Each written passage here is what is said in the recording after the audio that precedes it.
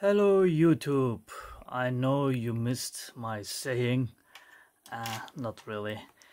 Anyhow, my H.E.D.S. family is getting bigger, better, badder, so I just finished a spectrum analyzer. Just in case you're wondering, this is because of my audio signal from the computer. If it's of course not the best. Normally you have nothing on here when there is no music. This is my color version of the spectrum analyzer. I did show you before, but now it's in the enclosure and whatnot. I didn't finish the back yet. I just did it today. So this is my CAN bus gauge. This is the spectrum analyzer. Obviously it has 3 modes, as you saw. This is a mono version, meaning left and right channel gets combined and shown on one display. I will have a dual version as well for left and right channel. This is my clock, as you have seen before. This is my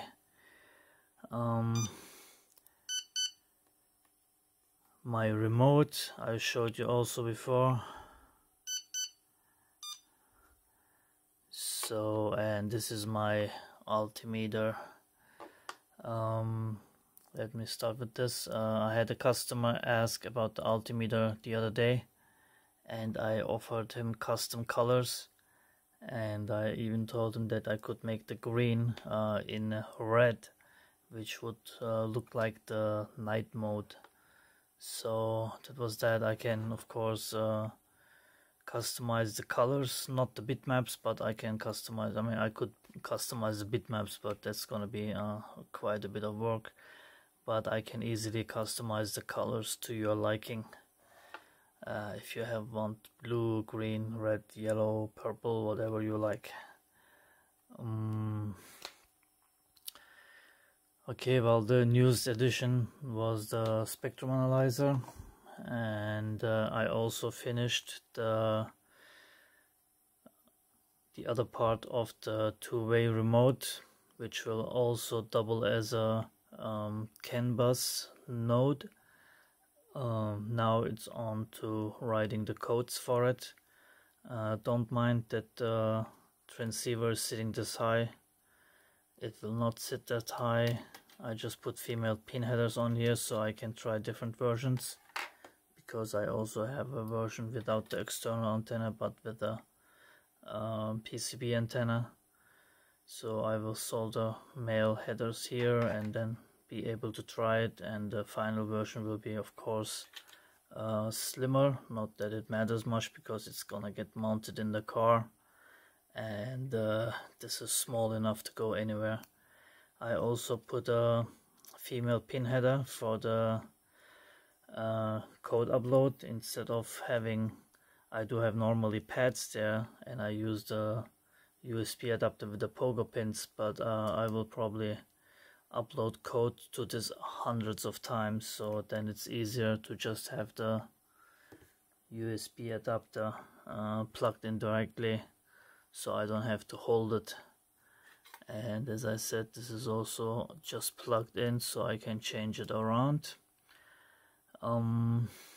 So I will be doing the code for this, and actually can't wait to get actual two-way communication between the handheld remote and this one. As I said it many times, it's two-way. This has also the BMP 180 sensor on it, so you could monitor your temperature in the car. For all the people that heard this many times before, I do apologize, but I just feel like I should mention it.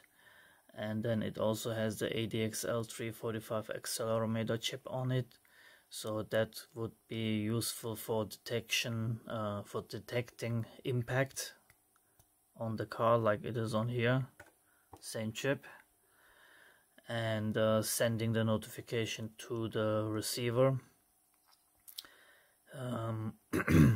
Well, I call this sender receivers this also because it's a transceiver, it's two-way, it goes back and forth.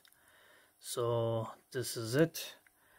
And I also wanted to show my GPS tracker. Ian wanted to see it, and this is a small tracker.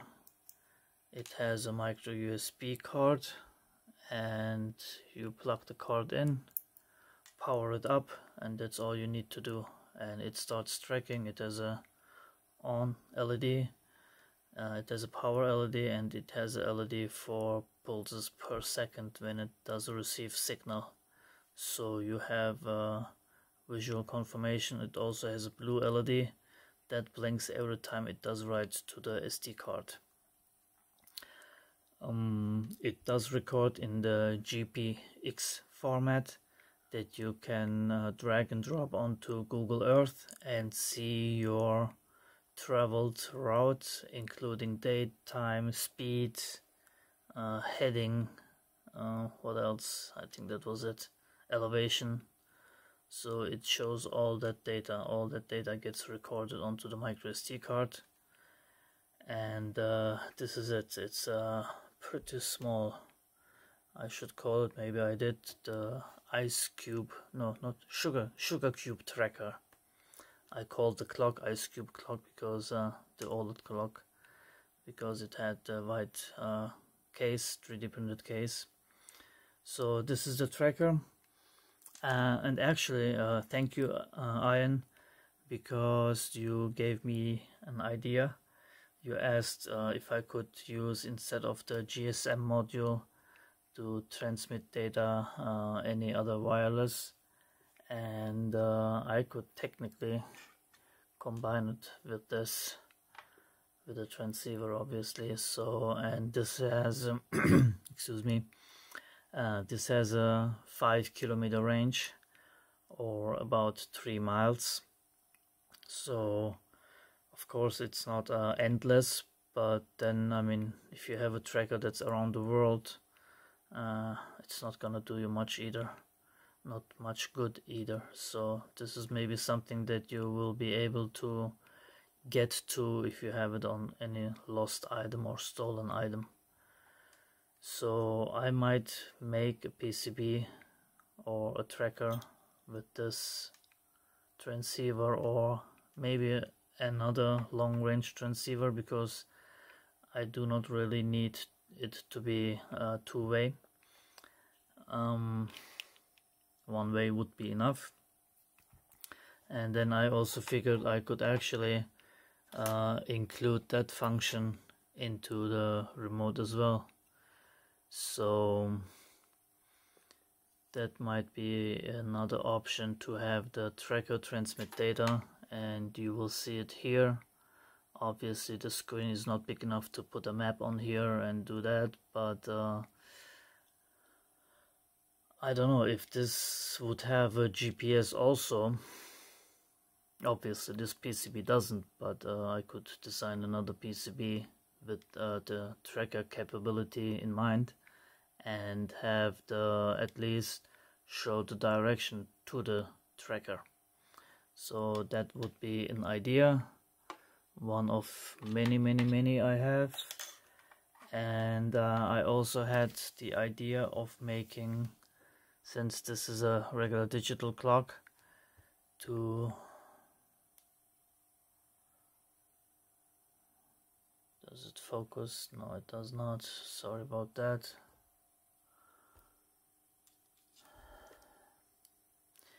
So anyway, I had this idea of instead doing a digital clock, since I do like Nixie tubes, and at one time I wanted to buy a watch, a Nixie tube watch, but never happened because I could never raise the money to buy it. But then I figured, since the display has very high resolution on a pretty small display, I could make my own Nixie tube watch with obviously high quality graphics. I would probably make them myself pixel by pixel, and since those would be monochrome bitmaps, I could make the Nixie tubes in any color somebody would like. Obviously I will go with the orange glow, it just will look more authentic. And so that's what I want to do next. I don't know which next, but I'm looking to do that as well, to have a Nixie tube watch, digital Nixie tube watch that will illuminate any well, first of all, it will be smaller than any Nixie tube. Oops, sorry, I got into the settings menu. I'm holding the touch sensors here. On this one I made it so on the remote. Why did the video just shake?